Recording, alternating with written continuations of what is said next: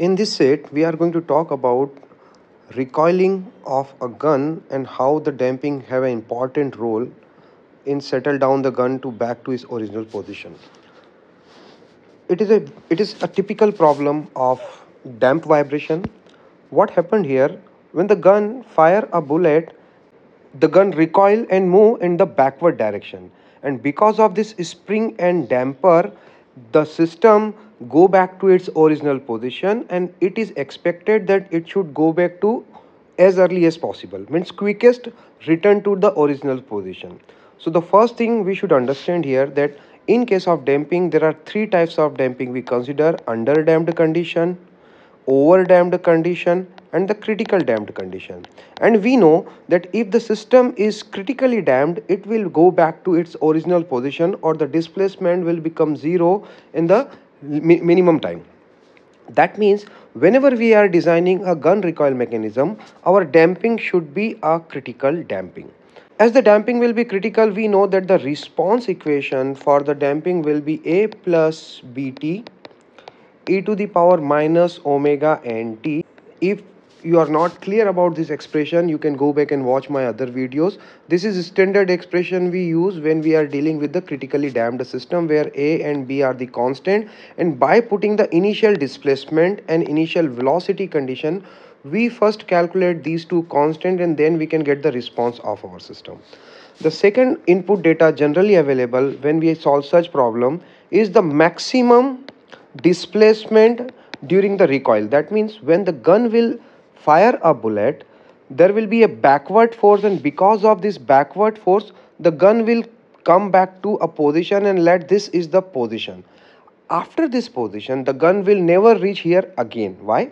If I will see the response of a damped system which is critically damped, the input will bring to the gun to a position which will be the maximum displacement to the gun, and beyond that the system will directly go and reach to the zero position.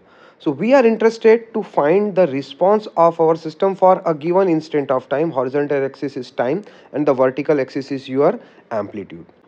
And to solve the problem, we consider two types of condition. In the first case, if nothing is given in the case, we will consider that the system is having initial displacement 0 and there will be initial velocity, and this initial velocity is actually imparted because of the conservation of momentum. What will happen when the gun will fire the bullet? There is a velocity of the bullet, there will be a mass of the bullet. So if I am going to consider the momentum balance, I will be able to get that what would be the backward force on the gun. Another aspect of calculating this initial velocity is the conservation of energy. Generally it is given that the gun will have a maximum recoil of x0 value. That means when the bullet will be fired, the gun will come back, and then there will be compression in the spring. So we can balance that if the mass of the gun is half m x0 dot square, this is the initial velocity imparted to the gun because of this firing. It is going to be stored in terms of potential energy of the spring, but in this case we are ignoring the losses because of this damper in the system, but generally we do it. And so this x is your maximum recoiling. For example, it is given that the maximum recoiling 0.1, the mass of gun is let's 100 kilogram, and the stiffness is let's 10 kilonewton per meter. So I will be able to calculate this initial velocity imparted to the gun, and that I will use in my response equation to get the constant A and B.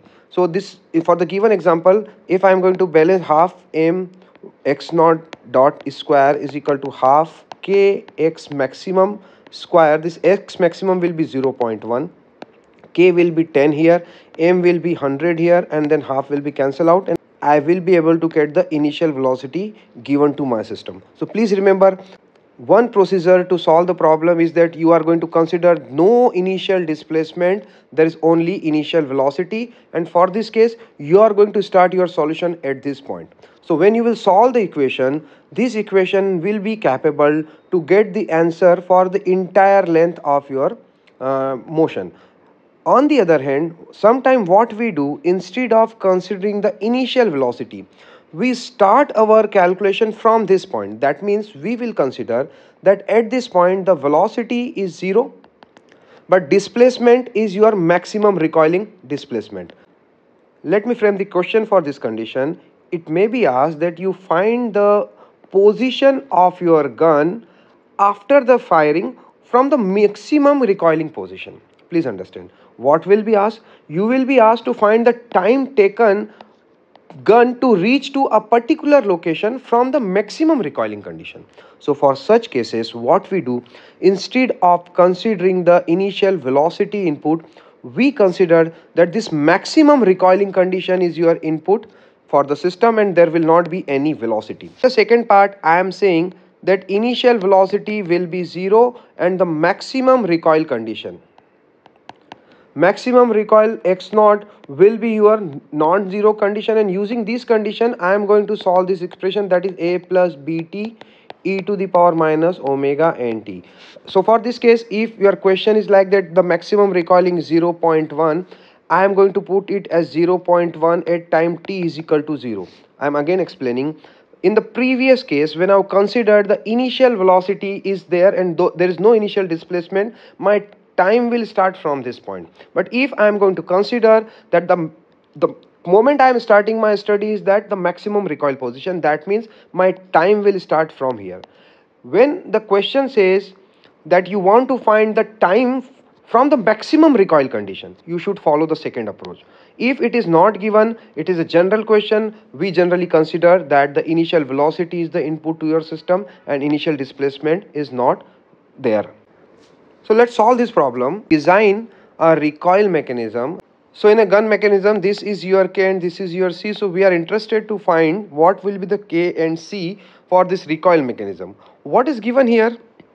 The recoil mechanism is such that it should return to the firing position in the quickest time without the overshoot. Overshoot means what? Once there is a firing, the gun will move in the backward direction and after then it should go back to original position. There should not be any oscillation kind of thing. That means there should not be any overshoot.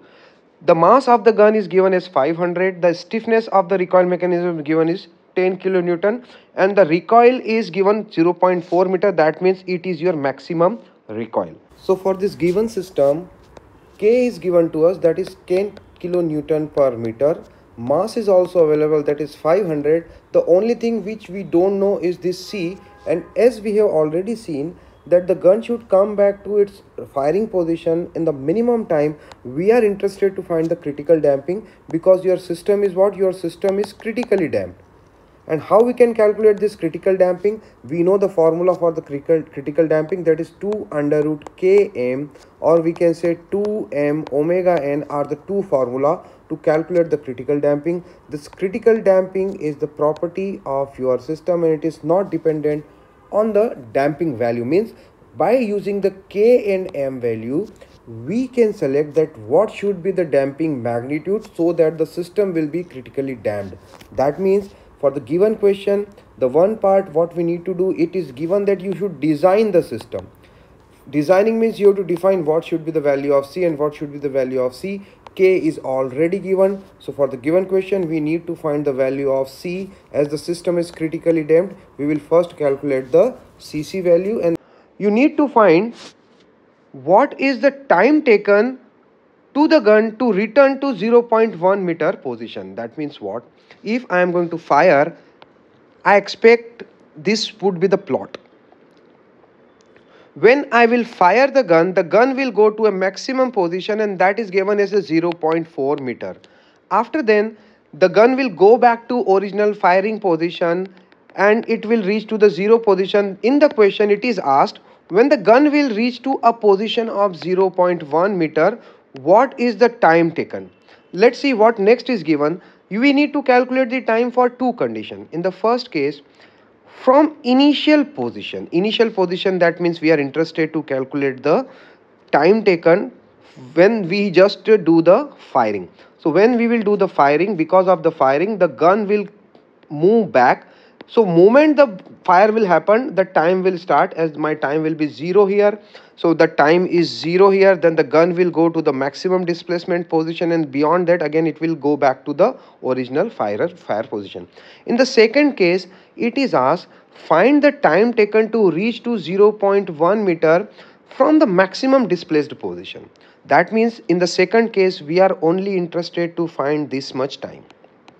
So please remember, when we are solving the first part, we are going to consider that there will be initial velocity imparted to the system, but initial displacement will be zero. So for case A, this would be the condition, and we have seen our equation is what? Xt is equal to A plus Bt e to the power minus omega n t. Omega n is nothing but your natural frequency, which will be k by m. Both k and m given in the question. My m is 500 and k is 10 kilonewton. So using these two quantity, I will be able to get the omega n.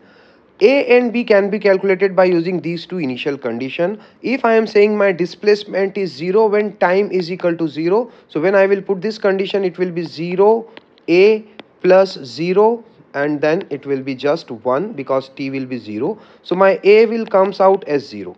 Then I need to differentiate this equation and I will get the velocity expression, and velocity expression will be, so when I will put t is equal to 0 and my velocity is not 0, I have to first find the velocity, and I can get the velocity by just applying half k maximum recoil square is equal to half m x naught dot square. So when I will put, this is 10 kilonewton, my maximum recoiling 0.4, mass is 500, I will be able to get this initial velocity.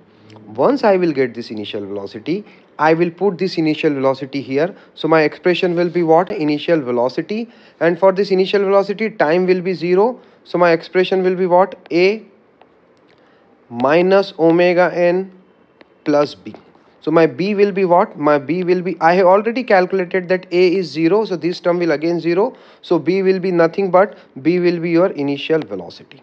When I will put these a and b quantity in this expression, my final expression for the displacement will be what? It will be 0 plus x naught t e to the power minus omega n t. Using this expression, I will be able to get the response of my system, and it is given in the question, what would be the time required when this value reached to 0.1 meter. So 0.1 is equal to x naught t e to the power minus omega n t. This expression requires either trial and error approach because not exact t value is given.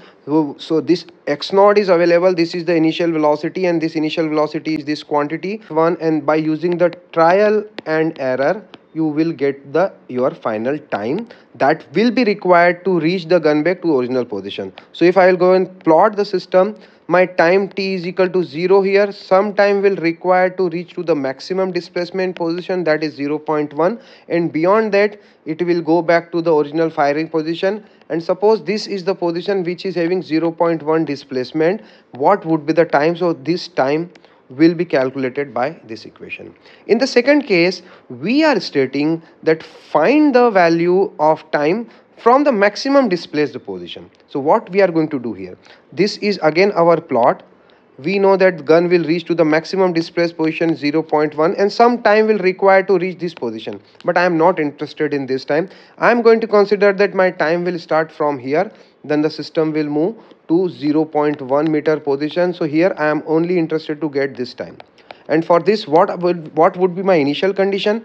I am going to consider that my initial displacement is 0.4 and my initial velocity is 0. This approach is little simpler as compared to the previous because we are not going to calculate the initial velocity. So here I am going to put that my displacement will be 0 at time t is equal to 0. So for t is equal to 0, my expression will become x naught is equal to a, and remaining all term will be 0. So a will be your initial displacement, and that is given, so a will be 0.4.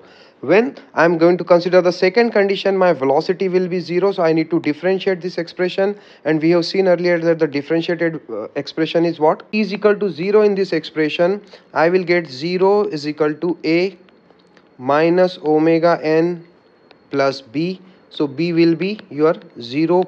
I have calculated a is nothing but 0.4. So 0.4 omega n will be my b value. I already calculated the omega n using the mass and the displacement. My omega n is nothing but under root k by m. So using this all these quantities, my final displacement expression will be 0.4 plus 0.4 omega n t e to the power minus omega n t. Using this expression, I will be able to calculate the time. Here again I am going to put 0.1 is equal to nt. Using trial and error approach, here also you can calculate the time required to reach to the original position.